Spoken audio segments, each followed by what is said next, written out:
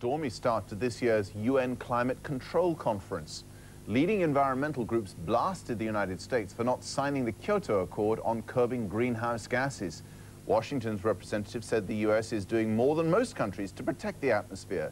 The Montreal conference may set the framework for talks on pollution reduction goals after Kyoto expires in 2012. Well, the European Union has endorsed a plan to reduce greenhouse gas emissions to 30% below 1990 levels by the year 2020. Washington says Kyoto is bad for business. Well, joining us now to explore the impasse and other aspects of the climate debate is Paul Toyne, director of Article 13. And according to its website, Article 13 is a team that, among other things, helps businesses develop social responsibility policies and strategies. Dr. Toyne, thank you very much for being with us. Again, this debate continues about whether or not, one, countries can actually meet the targets that they set up for within these international treaties, and two, whether or not it's even worth it to have these treaties when the United States doesn't even believe in having an international treaty. How realistic is it for countries to set such targets? Well, it is very realistic, and I think what you're hearing from the environmental lobby group is that without setting targets, there's no real accountability. So, you know, given that we need to stabilise our climate, given that we have increasing amount of pollution, particularly carbon dioxide pollution going into our atmosphere, what is the remedy?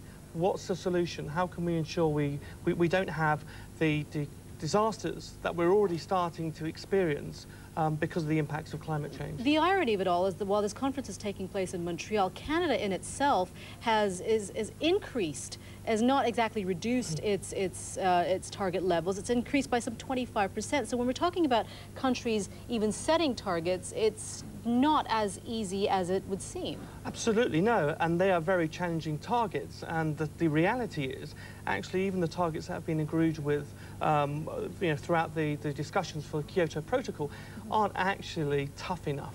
They're not great enough. We've got to significantly raise the bar if we're actually going to stabilise our climate.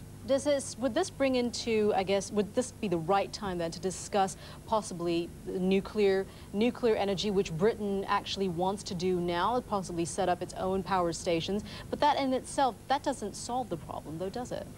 Well, there's a debate that needs to happen about nuclear energy, whether it's in the UK, whether it's in the other European Union countries, or indeed in America. And the issue about that is that it's all about fuel security. How are we going to be sufficient in meeting our energy requirements?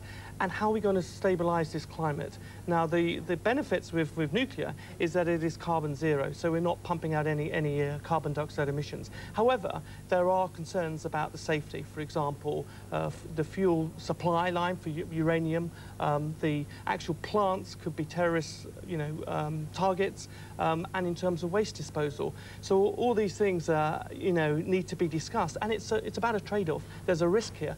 Alternatively, you can think about renewable energies, such as like hydropower in America. So why aren't countries thinking about renewable energies? And we're talking about wind, tidal waves, sea energy, things like that that are at the disposal of many countries. And yet, why isn't money being used to invest in that kind of technology as opposed to nuclear energy?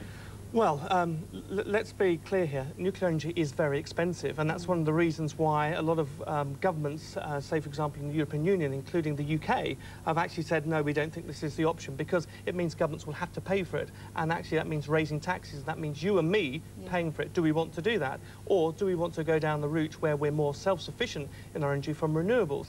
The problem with renewables is that we haven't invested enough. The technology does exist, but it needs to be transferred at a far higher rate. There needs to be increased investment, and then you'll see, your wind, your solar, your hydropower, your geothermal kicking in. But the problem is that in about 10 years' time, when the energy from nuclear power stations starts to decline, we're going to have a gap. We're going to have a deficit where we're not going to have enough energy to supply our needs. So, questions need to be raised now, actions need to be taken now, some hard decisions have to be taken, whether we go down a nuclear route, whether we invest more in renewables, or what exactly do we do? Because the worst case scenario would be having to play catch-up or struggling to find some sort of resource. Yes, but one of the things that will be discussed in Montreal is the opportunity to explore technology to capture carbon and store it.